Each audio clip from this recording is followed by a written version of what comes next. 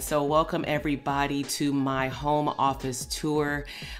This is what my office looks like when the clutter builds up. Usually you can't see it on the screen, but I'm giving you an overview of what my office looks like before I set up for the holiday. This is my hallway leading to the front door, and what you see are some decorations for the porch, for my office, and for the living room. So I like to switch out my wreaths. I got all of my decor from Hobby Lobby, and I pretty much switch them out about 3 to 4 times a year.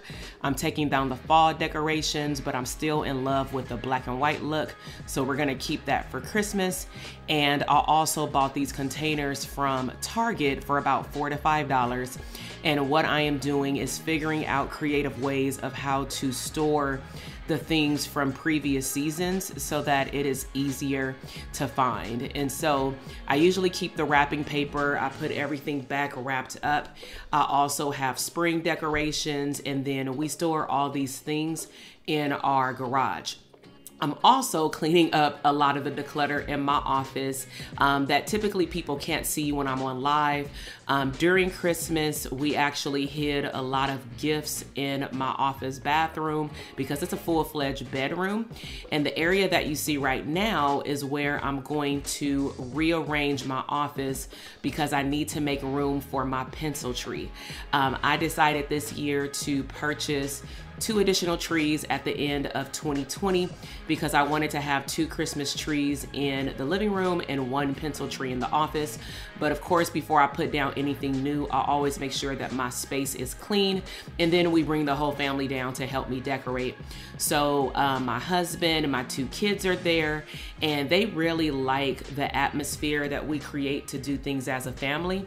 For Christmas, I've never ever had a tree in my office, and my kids were a little confused, but nevertheless, they enjoyed honestly decorating 3 trees. And so my youngest son, there he is, Avery, he is 3 years old, and he really wants to do everything first. Like, that's the season that he is in right now. And as you can see, he's trying to help with the Christmas tree, but he's pretty much just moving around the flock, the white snow on the tree. But we want to make sure that everybody is included with all of the decor around the home. Now, this tree does not come with lights. I decided not to put the lights on the tree just because I don't want to, for example, accidentally leave the lights lit up when I leave my office, and then, you know, I just want to be safe. And so this is a look of the tree before we put the decorations on here. I'm very minimal in terms of how many decorations go on there, but now I'm going to go decorate the living room.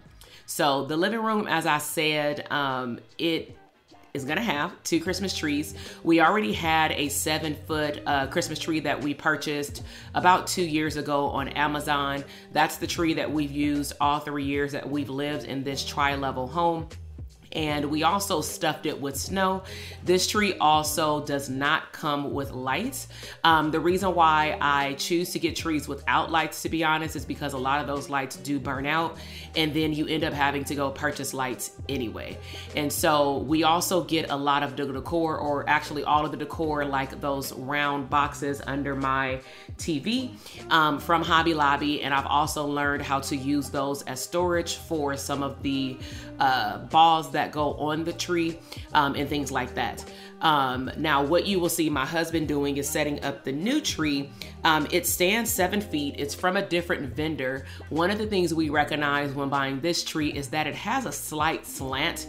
You may not be able to see it on the tree, but we definitely, or on the video, but we definitely see it. And as you can see, we danced and having a good old time. We were listening or watching the verses with 3 6 Mafia and Bone Thugs and Harmony. That definitely got a little lit after the DJ, and then we end up having to turn it off because the kids were right there, and we went back and watched it later when the kids went to sleep. But we just put on some, you know, best man holiday music. So I'm really hoping that you are loving the Christmas decor so far. This is when it's pre-lit, and now I'm going to reveal the new Christmas decor that I got specifically for 2021.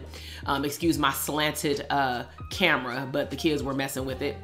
But we decided to go with black and white and then use the same decor that we did last year regarding the green, red accent colors. Last year we used like a peach and teal color. We used that for the last 2 years, and I wanted to mix it up just because I felt like I wanted to switch it every other year. As you can see, my eldest son primarily is helping us decorate this. The youngest son, we're more concerned that he will break the balls, but nevertheless, it came out great. We typically let them decorate it, and then me and my husband will go back and move around the decor just so that the Christmas tree looks full. So I hope you enjoyed it. Happy holidays.